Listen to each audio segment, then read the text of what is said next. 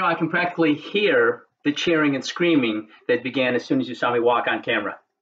And if you didn't cheer, I understand you're being respectful in the classroom atmosphere. I get that. So let me start by saying hello, greetings to my fellow Cougar artists. This message is actually coming to you from an entirely different country. I'm talking to you here from Canada, which is where I live. I'm currently quarantining. I came in contact with a person last week who tested positive for COVID-19. The good news for me is that as soon as I learned this, I went out and got my own COVID test, and my test came up negative. So knock on wood, I'm still completely healthy. Now, the bad news for me is that I don't get to spend time in person with you, my miniature Michelangelos. So the best I can do is communicate with you in this computer machine thing, which is not easy for me because old people and technology don't always go hand in hand. My cell phone is rotary. That's how old school I am. But I'm going to do the best that I can because communicating with you guys, my miniature Michelangelos, is very important to me. And a lot of times at the beginning of these videos or the beginning of class, I refer to my students as miniature Michelangelos or pipsqueak Picassos or diminutives, Da Vinci's. And the reason that I'm doing that is because I'm comparing you to some of the greatest artists who ever lived. Michelangelo was an Italian artist who lived over 500 years ago, and some people say he is still the greatest artist ever. He did a lot of statues and a lot of paintings, and among all the statues that he did, one of them, called the Pietà, is my favorite. I think it's the greatest work of art ever created by anybody.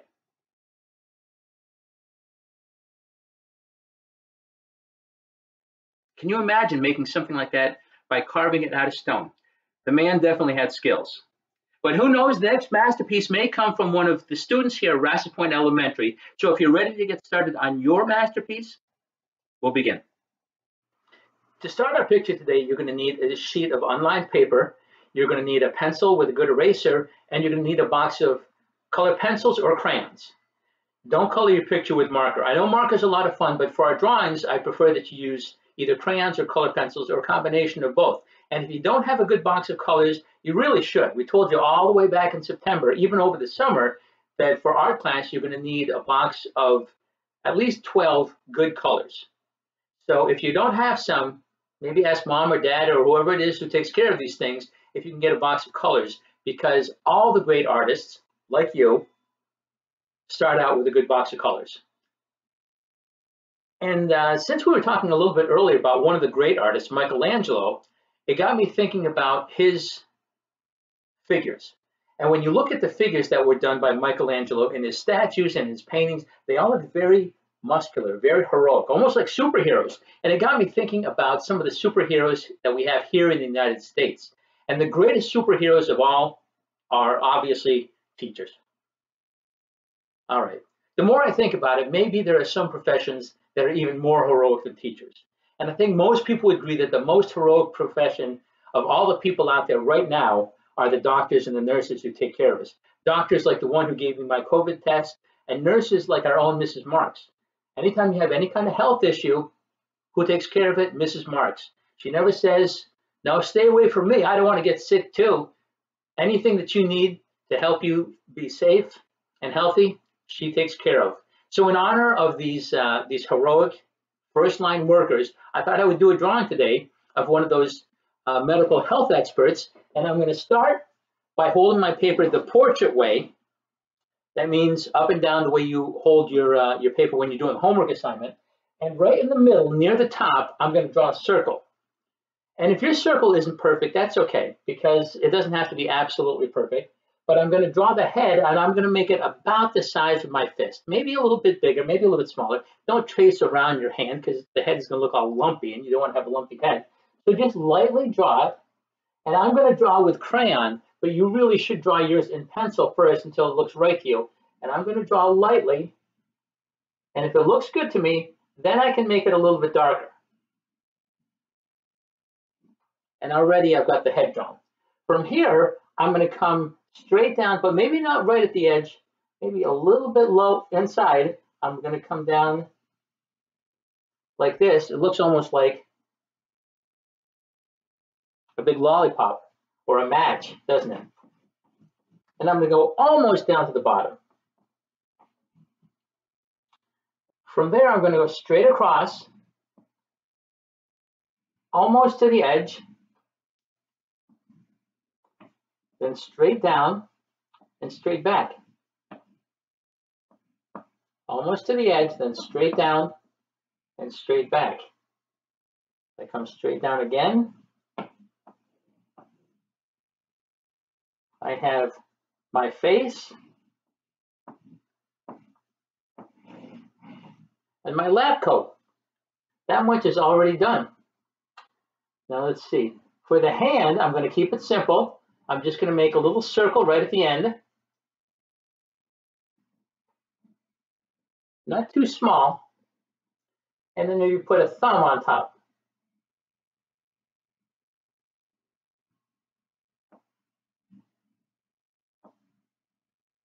Maybe put 3 lines going across. 1, 2, 3. Now my person has got fingers. 1, 2, 3.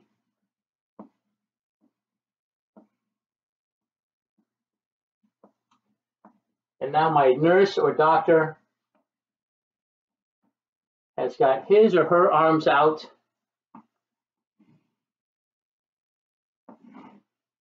In a very welcoming gesture, showing there's nothing to be afraid of. Now, about halfway down the lab coat, I'm going to draw a line for the waist. And right at the bottom, I'm going to draw a line that goes from the middle of the coat. Here's the coat right here. Right from the middle, I come straight down. And I go almost down to the bottom of the picture, then up to the middle of the body. Down again. And already my doctor has got legs. My doctor or nurse is going to need feet. So I'm going to start with a letter L like this. That comes down from the ankle and goes over, not too far. And then from here, I just put a curve right there. Now I can see my doctor's feet. Well, let's see what some other details we can put. I can give a U shape right here, and then come straight down from there. Can you guess what I'm drawing right now? It is a stethoscope.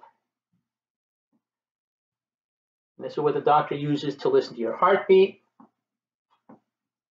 or your lungs when you're breathing. Just another detail to make our picture look a little bit more real. This is the top of the shirt. I'll give my person, let's see, right about in the middle of the face.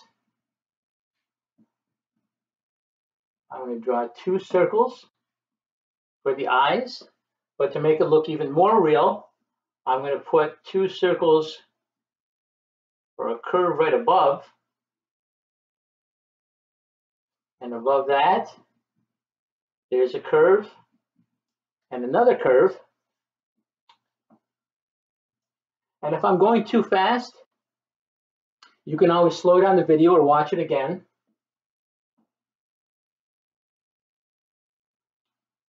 But I've already got eyes and eyebrows. Now I can either give a mask, which would be easier to draw. I could just draw a square right here to draw a mask on my doctor. But I'm going to put a smile on my doctor's face. I'm going to go straight across. Here's just a little curve for the nose. And then a triangle. Simple as that. I've got the face. I'll put a little curve on this side and a little curve on this side. Make this one a little bit bigger.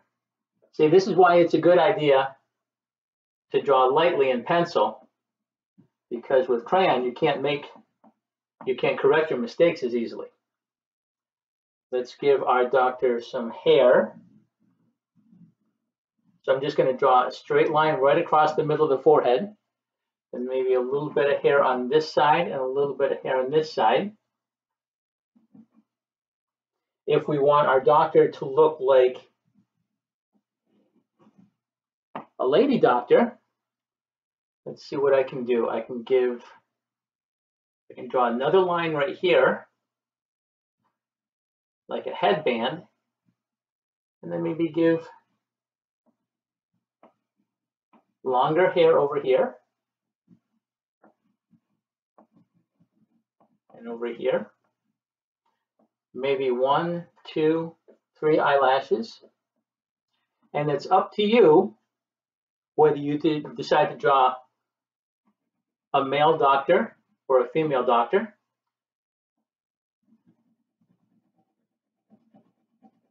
I'm going to color the hair in now, and you can decide for yourself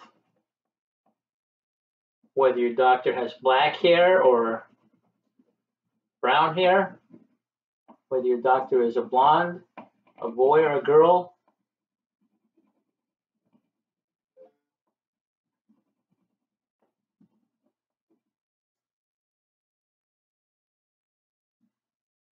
I'll put a little patch on her jacket. And the only thing we have to do at this point is add some color. So let's do that now. Well, now my nurse is in full color. I decided to make her hair brown. I colored the entire background with bright green to make that white jacket pop out even more. Plus, pictures always look a little bit better when you take time and you color, especially if you really take your time and you color neatly instead of scribbling. So when you color, go with little short coloring strokes instead of big, long, scribbly lines. Your picture will look a lot neater, and it will show that you really took your time and you take a lot of pride in your work. Well, I hope you enjoyed watching this video. I hope you enjoyed working on your nurse or doctor picture. I can't wait to see your drawings. More importantly, I can't wait to see you guys. But until I do, until we get back together again, stay creative, stay safe, stay Cougar strong. We'll see you soon.